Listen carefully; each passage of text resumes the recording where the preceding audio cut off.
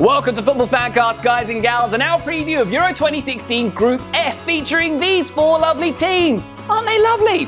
A little bit on the weak side, but lovely all the same. All right, let's start off with the top seed, Portugal, or as they're better known, Cristiano Ronaldo and 10 other footballers. Even Ronaldo himself admits that this national team don't have enough quality outside of himself, of course. The Seleção won their qualification group despite a disastrous home loss to Albania in the first qualifier, and they did so scoring only 11 goals. England, by contrast, scored 31. They could end up being one of the weaker teams in the knockout rounds.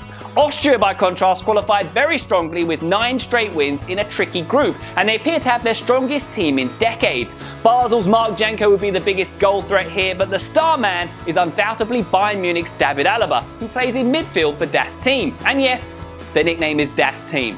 One of the teams to watch in this tournament is Iceland, who missed out on the 2014 World Cup by a hair's breadth and who qualified ahead of Turkey and the Netherlands, despite having a population of just 330,000 people. That's less people than Coventry. The stars here are Gylfi Sigurdsson and 37-year-old Ida Gudjonsson. 37.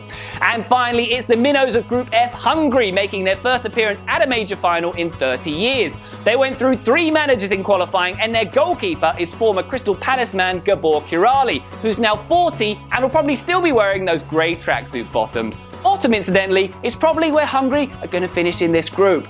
Alright, that's Group F. Give us your thoughts at FootballFanCast on Twitter. Thanks so much for watching. Be sure to check out the rest of the Euro 2016 preview videos.